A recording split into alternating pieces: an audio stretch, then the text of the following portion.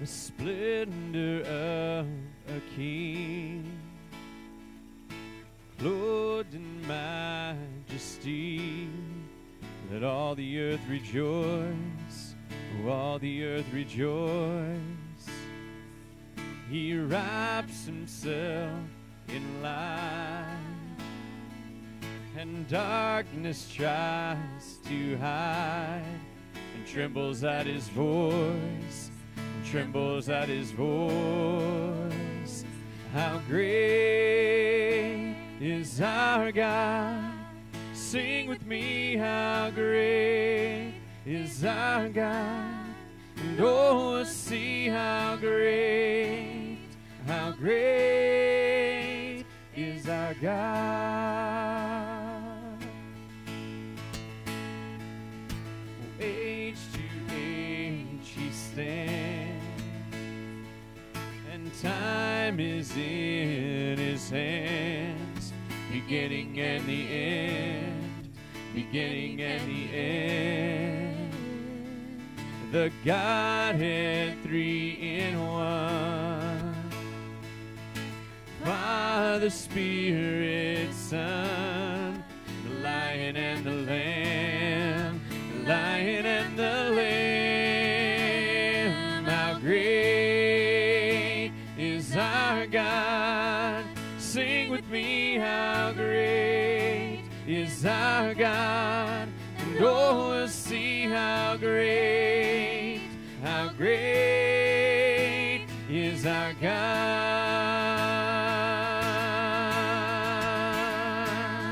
Oh, name above all names, you are worthy of all praise.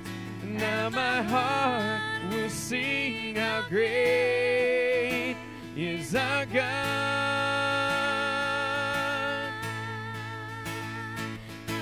Name above all names, you are worthy of all praise.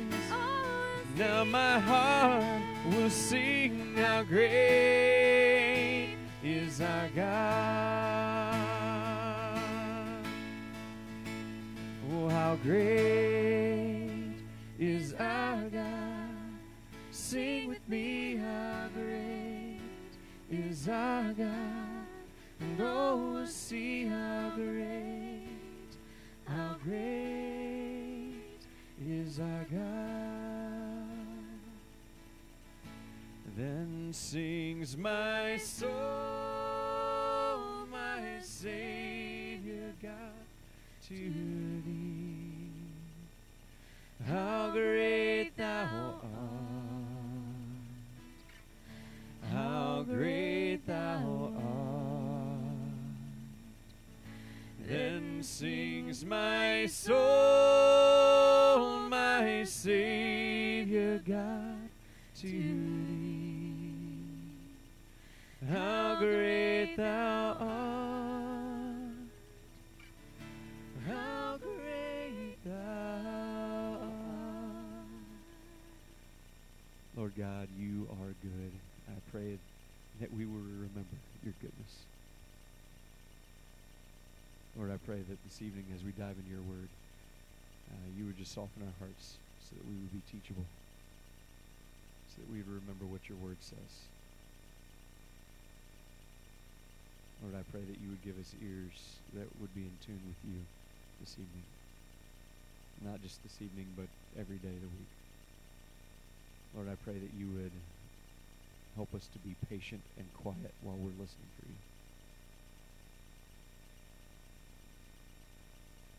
Lord, we love you. Have your way with us this evening.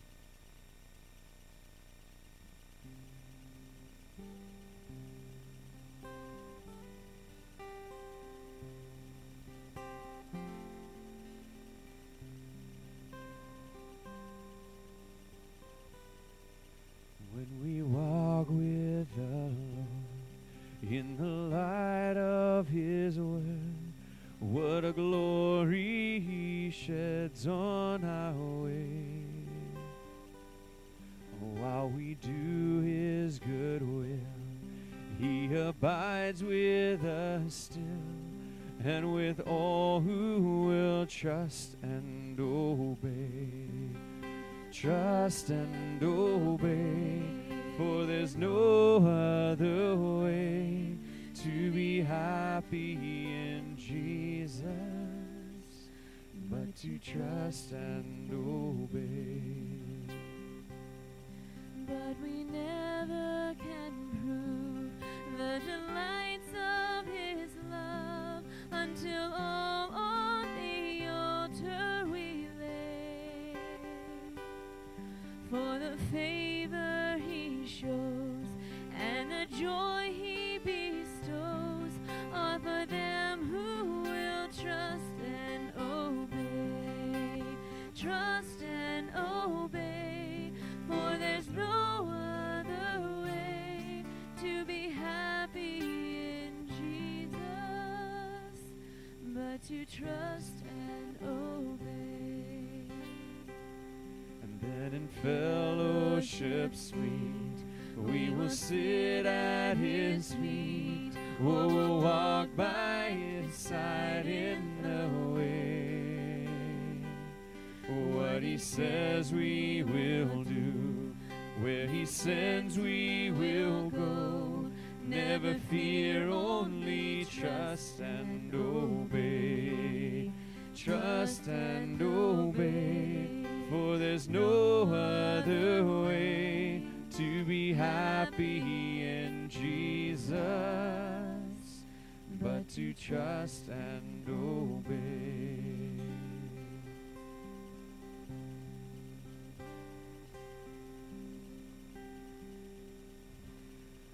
Knowing you, Jesus, knowing you, there is no greater thing. You're my all, you're the best, you're my joy, my righteousness, and I love you, Lord. Oh, all I once held dear, built my life upon, all this world reveals, and was to own all I once thought gain. I have counted loss, spent and worthless now, compared to this. Knowing you, Jesus, knowing you, there is no greater thing.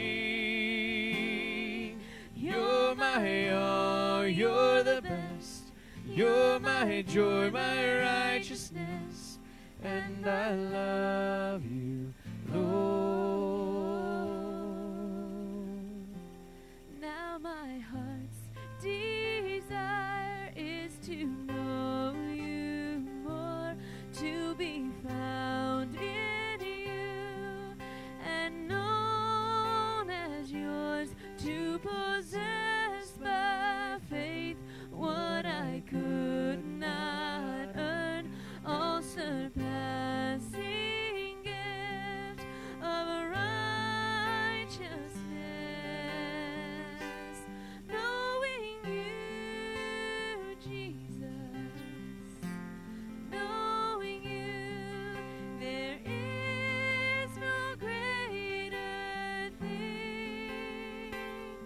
You're my all, you're the best, you're my joy, my righteousness, and I love you, Lord. And oh, to know the power of your risen life, and to know you in your sufferings, to become like you in your death, my Lord, so with you to live and never die. No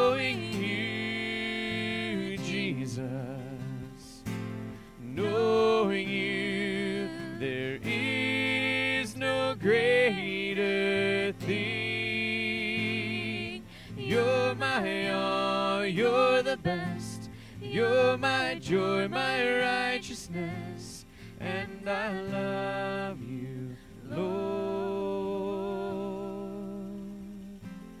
Oh, I love you, Lord.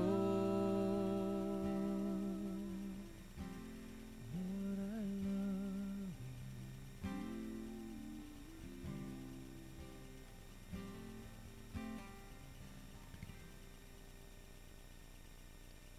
Lord Jesus, we love you. We thank you for what you did on that cross.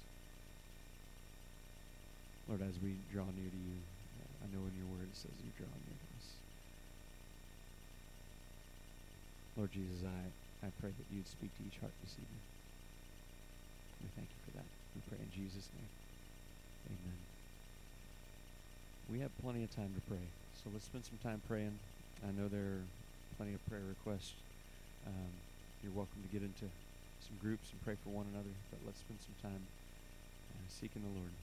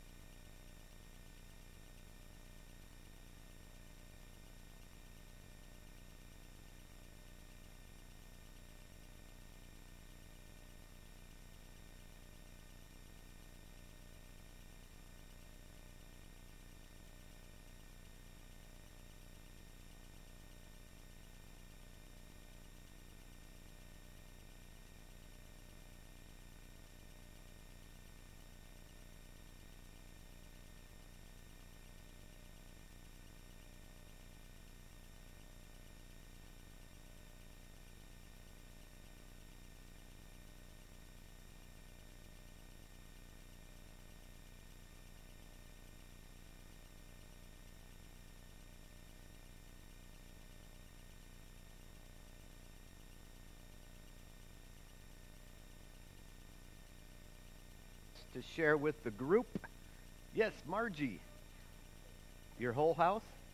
Are you in it?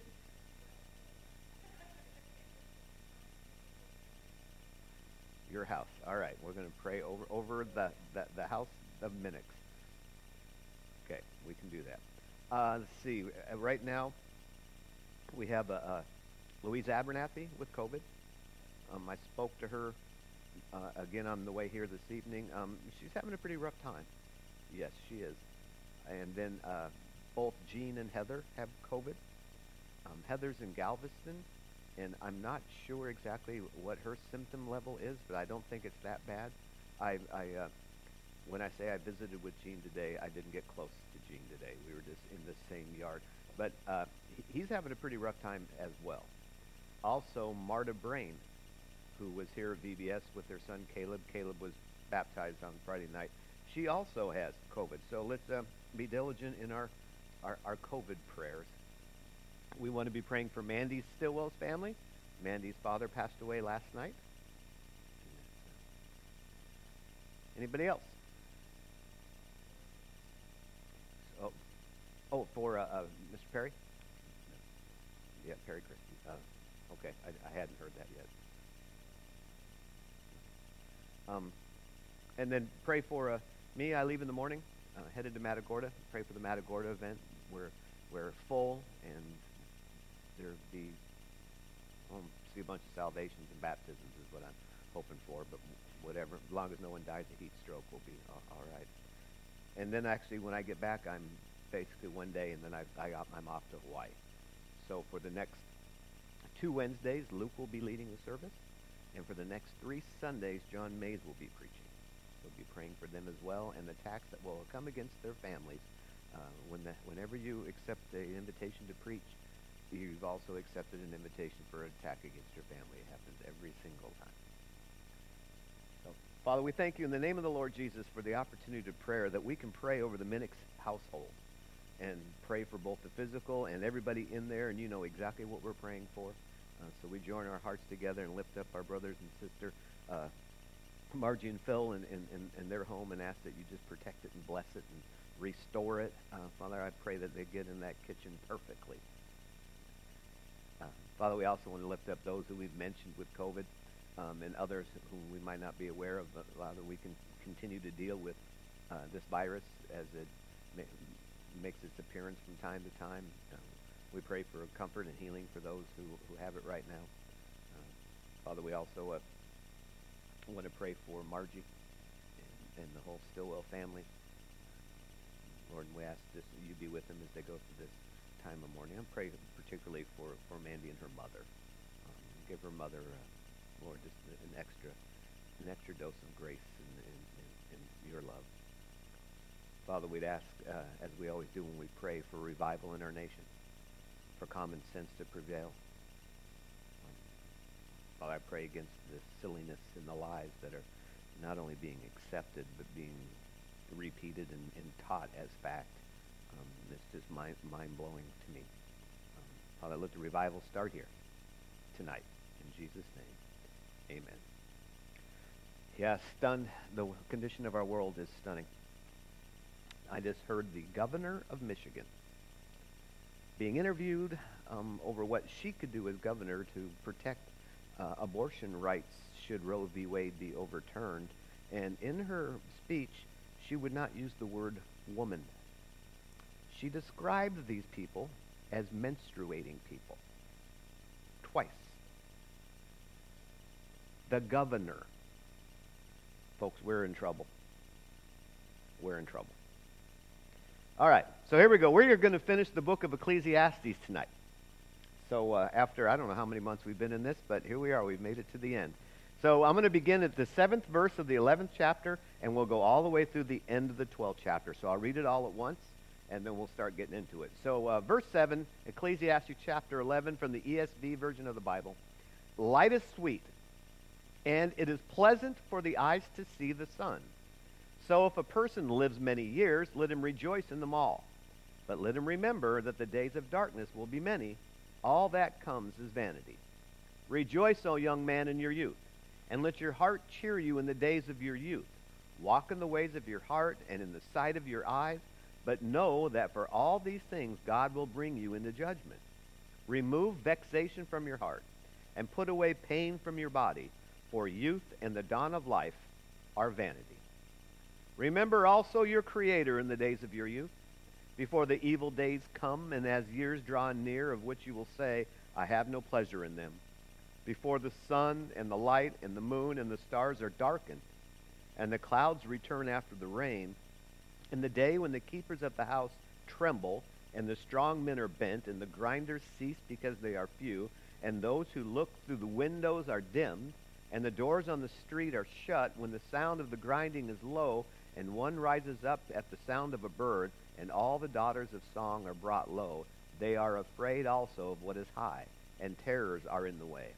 The almond tree blossoms, the grasshopper drags itself along, and desire fails, because man is going to his eternal home, and the mourners go about the streets. Before the silver cord is snapped, or the golden bowl is broken, or the pitcher is shattered at the fountain, or the wheel broken at the cistern, and the dust returns to the earth as it was, and the spirit returns to God who gave it, vanity of vanity, says the preacher, all is vanity. Besides being wise, the preacher also taught the people knowledge in weighing and studying and arranging many proverbs with great care. The preacher sought to find words of delight, and uprightly he wrote words of truth.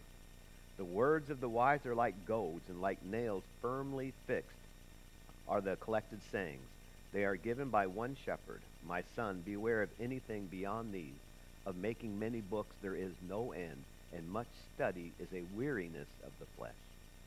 The end of the matter. All has been heard. Fear God and keep his commandments, for this is the whole duty of man. For God will bring every deed into judgment with every secret thing, whether good or evil. Okay, so you ever build a balsa wood bridge? When I was in junior high school, I want to say 8th or 9th grade, we did a project, and it was building a bridge. And after the bridges all were built, we were in groups, so there was more than one of us working on it. There'd be this contest to see which one of the balsa wood bridges would hold the most weight.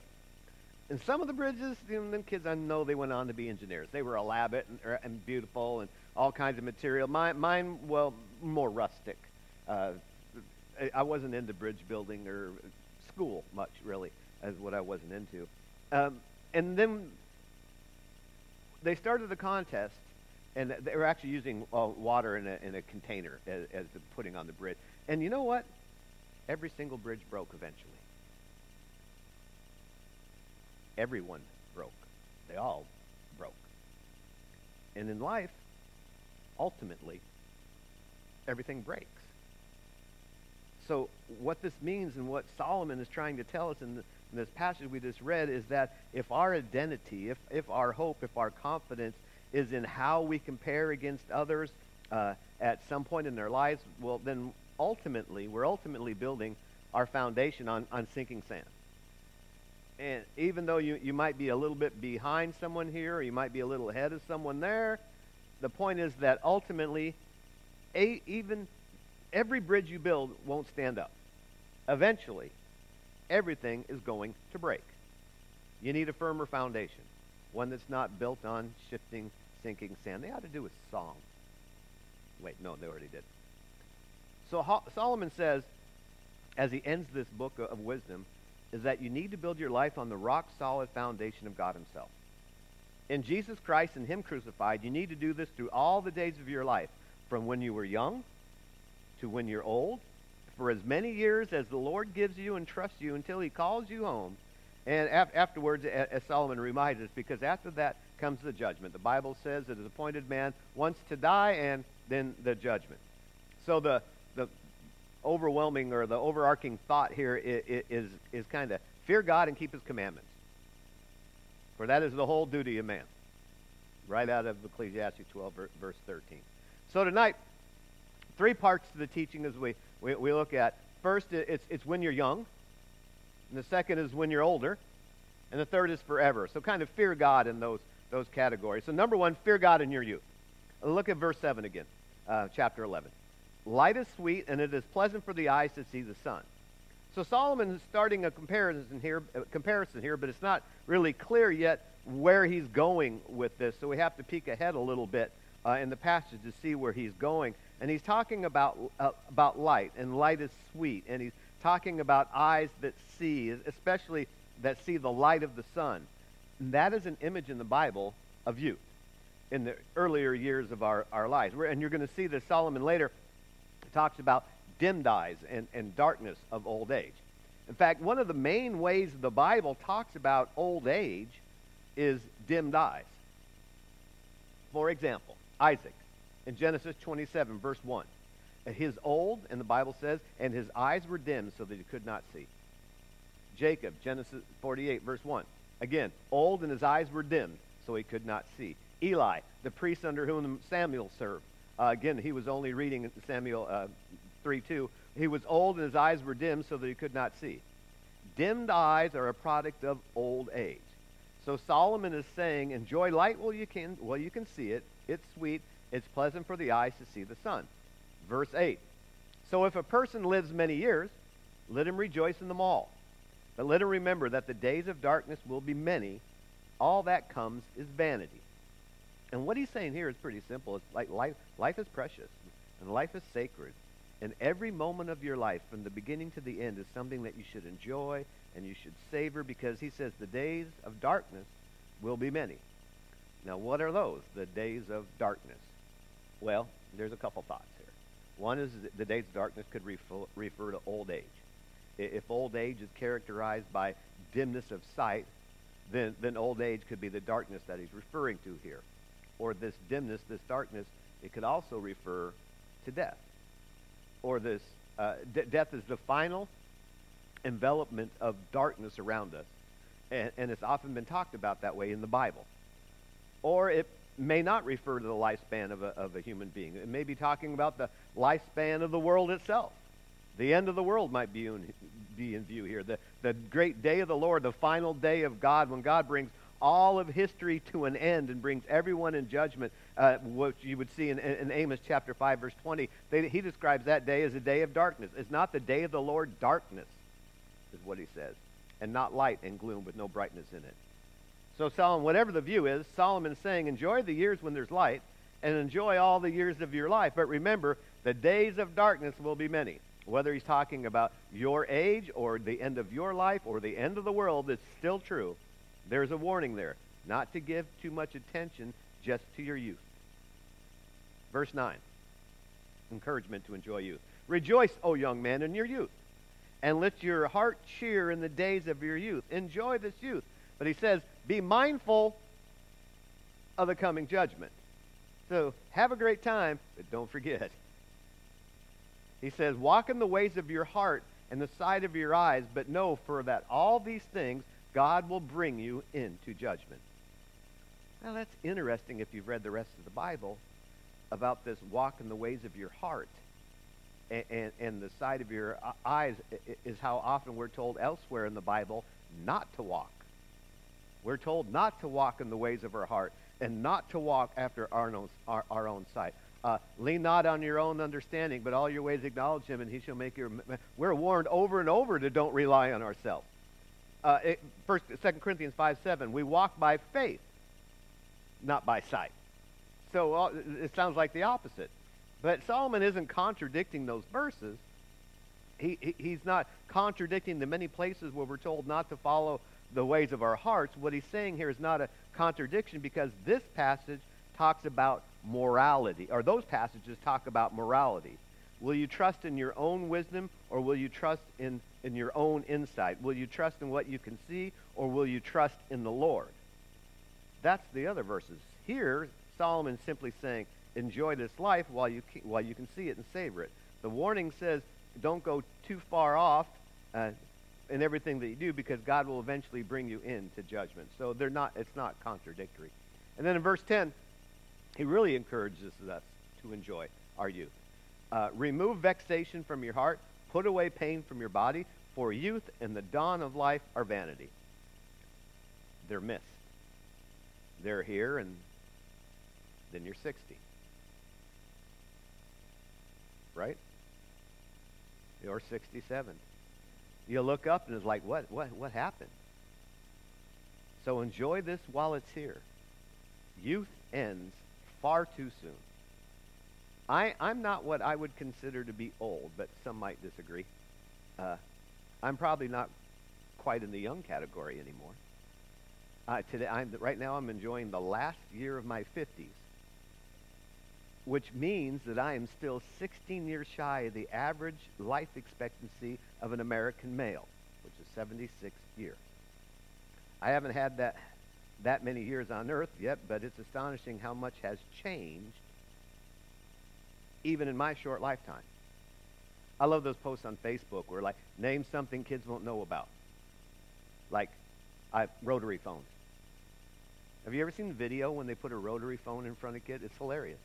Or 8 tracks. Record player. What else? Anybody think of anything else? What are those things we used to have? I saw one that I thought was great. It was with the old metal ice cube trays, you know, with the tray and then the right. And it was like, what are these two pieces? There's like, there's no idea. All of that has passed away. Just in my lifetime. That's a picture, a little bit of what happens in our youth. We have these vivid memories when life is sweet and pleasant for the eyes to see the sun. And as Solomon says, enjoy all this while you can. Children, enjoy your childhood. You're never going to get it back again.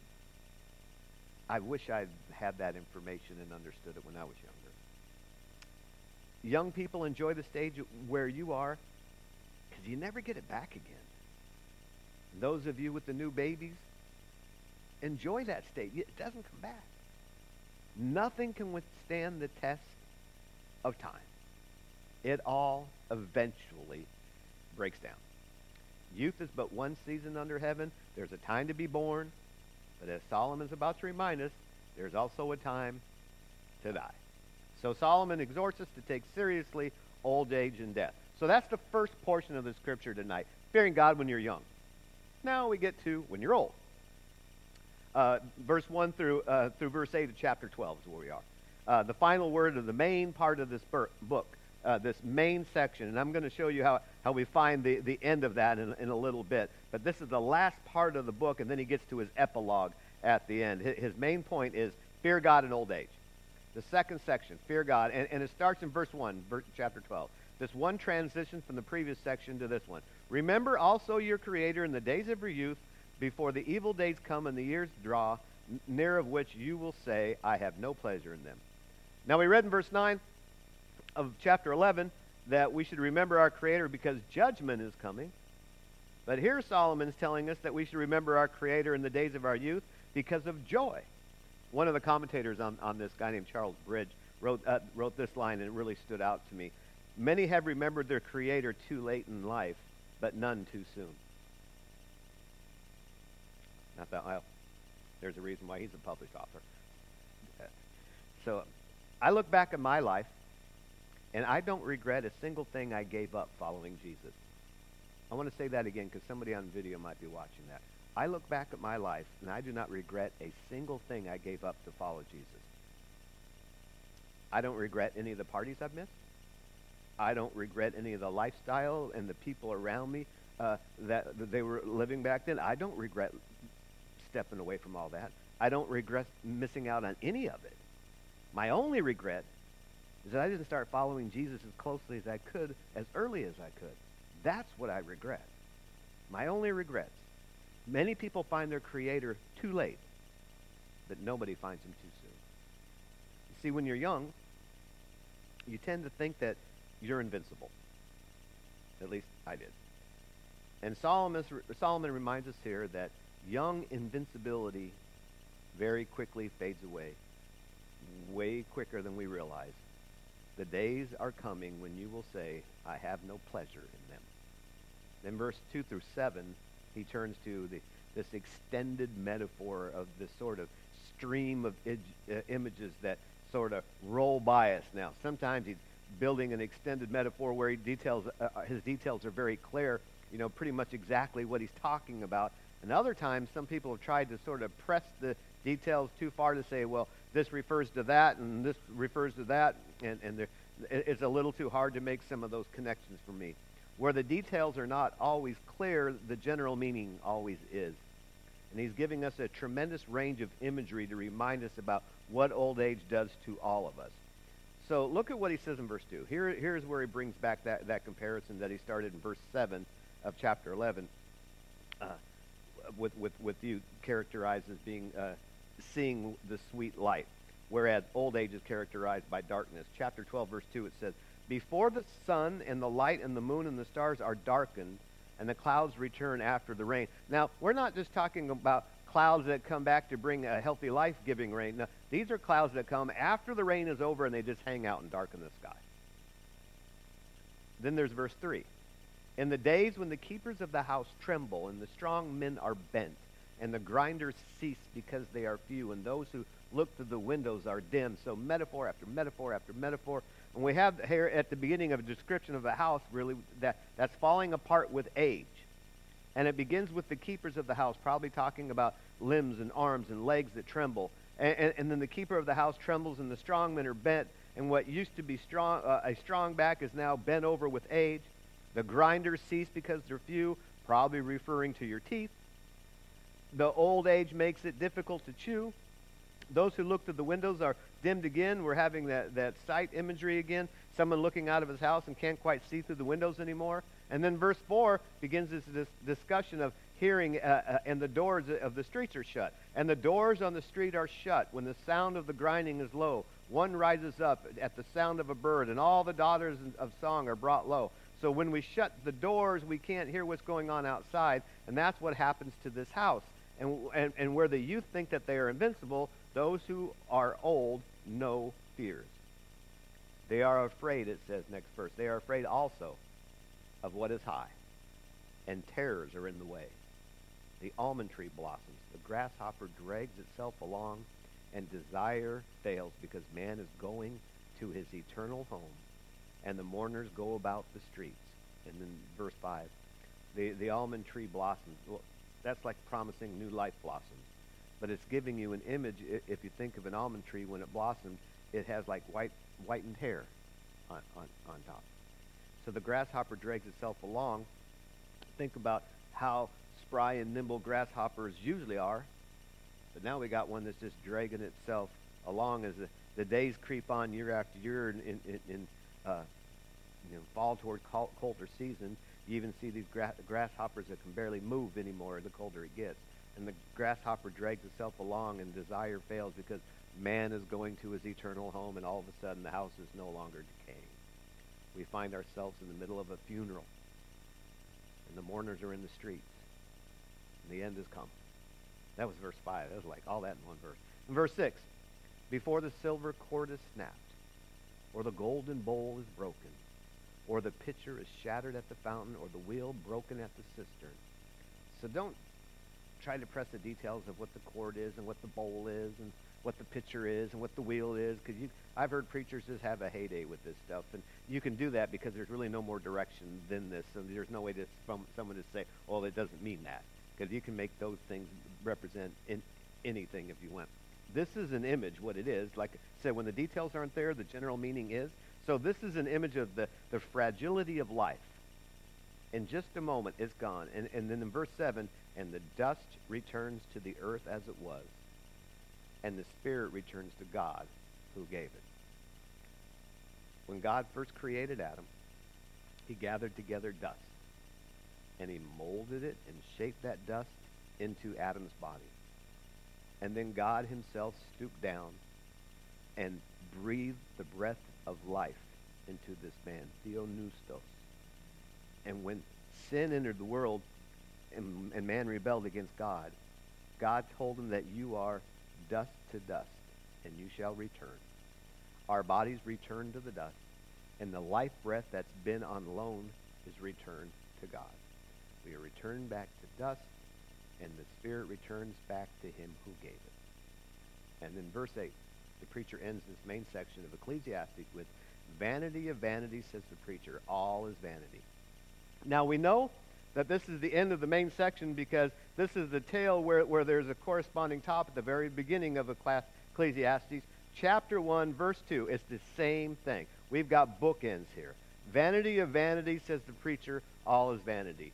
Chapter 1, verse 2. Chapter 12, whatever verse that was, verse 8. So now we've got it. We've done the whole portion of the book. He began on that word, and now he ends on that word. Everything is a mist, it's a breath, it's a vapor, it's here, it's gone. And everything, even when you're young, one day you're going to grow old, and you're going to break down, and you're going to die. Everything breaks down and dies. All is vanity.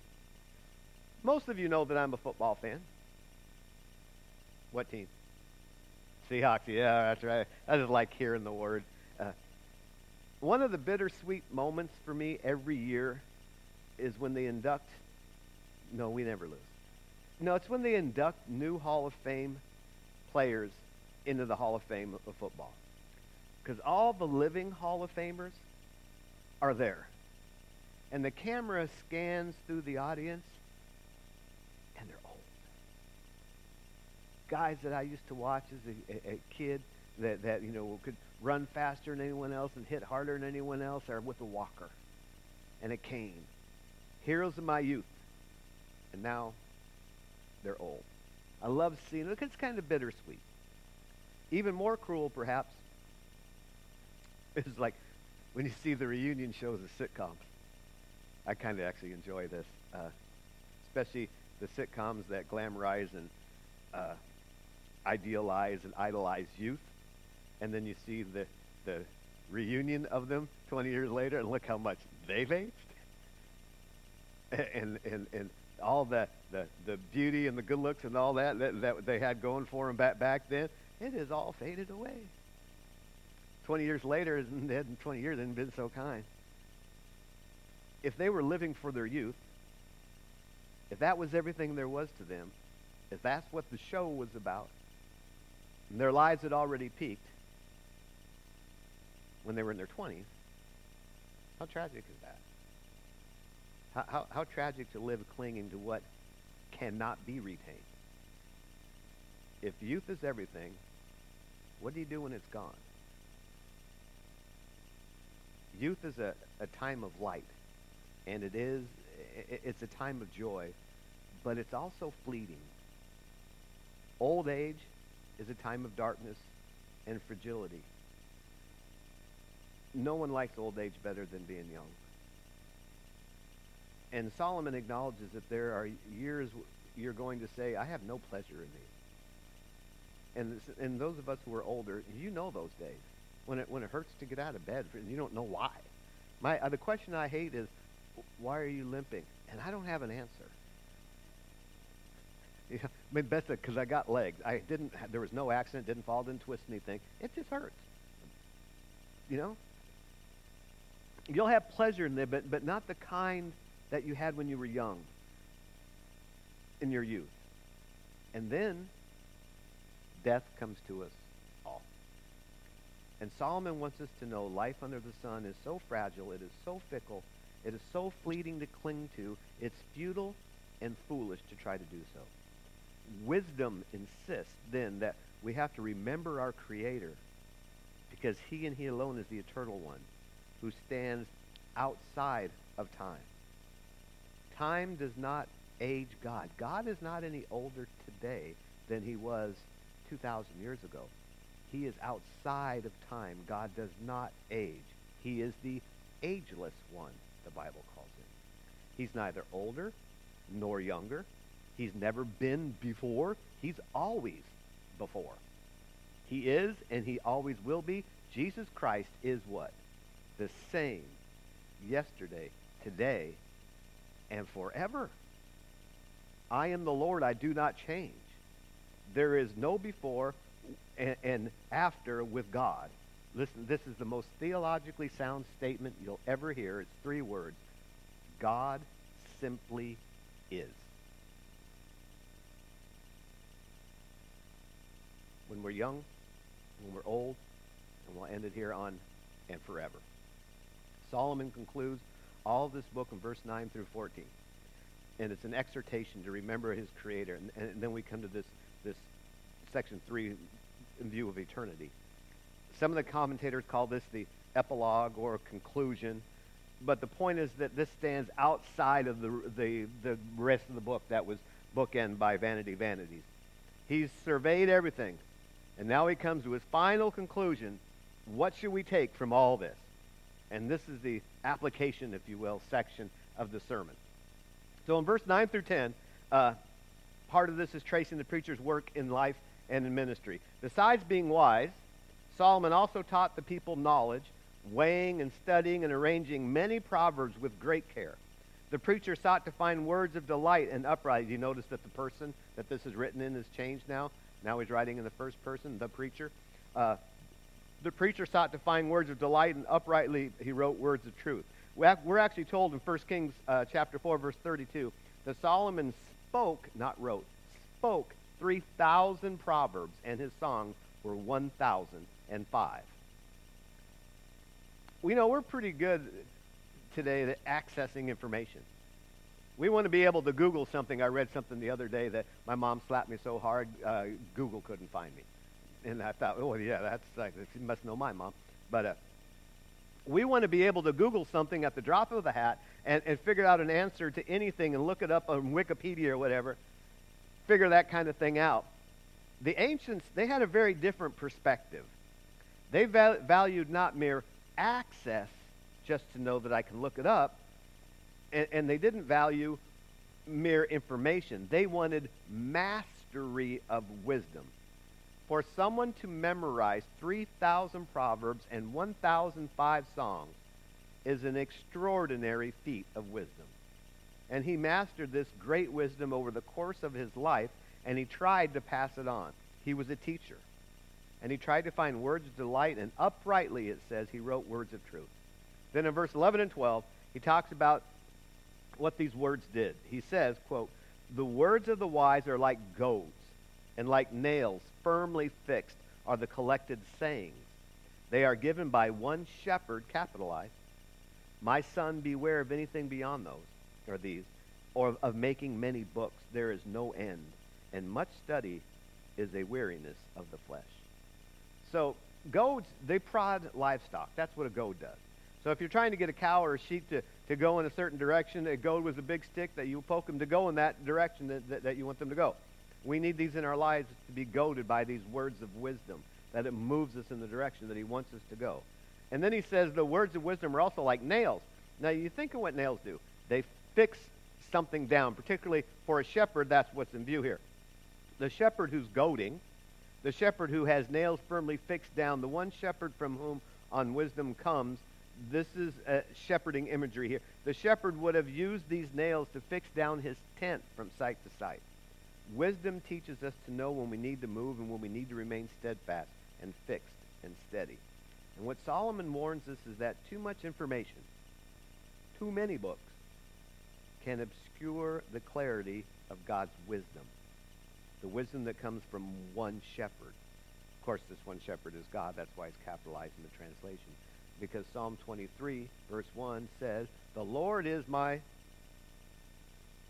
And when Jesus Christ came into the world, he declared, "I am the good shepherd."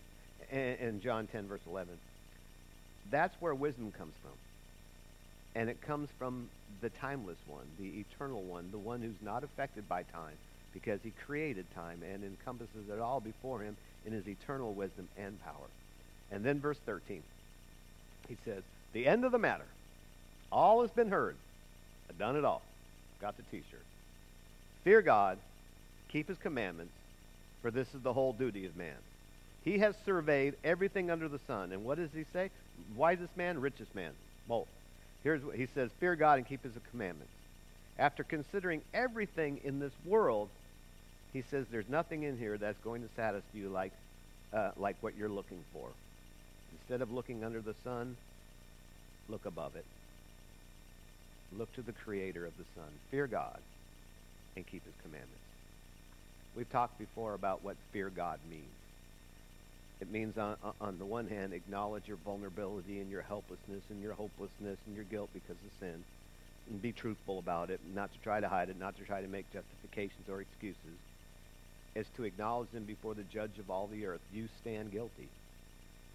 It's to go to that same judge, fear the Lord. It's to go to that same judge and recognize that he's your only hope, because he's loved you so much that he has sent his son, Jesus, into the world to die for your sin, and to die in your place for your sin, so that you might be reconciled to him by grace through faith. It's to trust in the same Lord because of his promises anyway, even though you are guilty. The fear of God, the fear of the Lord, is another word then for faith.